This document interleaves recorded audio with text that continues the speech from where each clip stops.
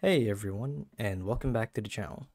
In today's video, I'll be teaching you guys how to properly connect or add your Cash App account over to Shopify as a payment gateway or method. So without further ado, let's dive right in. So to actually do this is quite simple, and the first thing that you guys need to do is once you've logged into your Shopify account as an administrator, you want to head over to the Settings tab, which is normally found on the bottom left of the screen.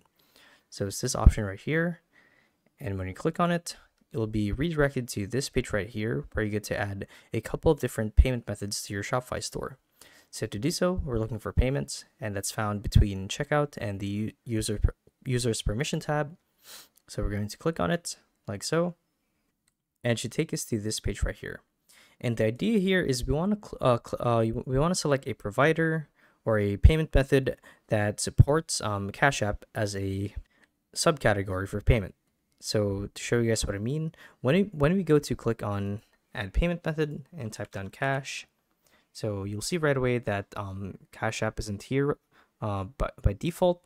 So an example is if we click on the checkbox next to a payment method, it should pull up all of the registered third-party payment methods or platforms that will support Cash App. So I believe Gcash is one that shares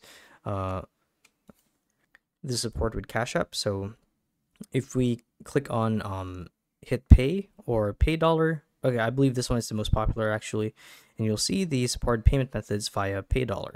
So there's Gcash, there's Visa, there's MasterCard, American Express, the Discover card, Diners Club, RuPay, so on and so forth. And yeah, so Cash App should definitely be part of the payment methods here. And if not, you guys can try others like 2C2P, basically play the game of trial and error and see which payment method is supported by Cash App.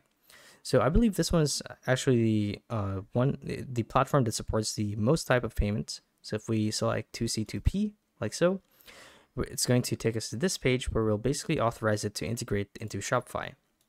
So we're going to click on install like normal, and it's going to ask us to log into our 2C2P account. And when we do, it's going to properly integrate the payment method Cash App over to our Shopify store. And yeah, that's it.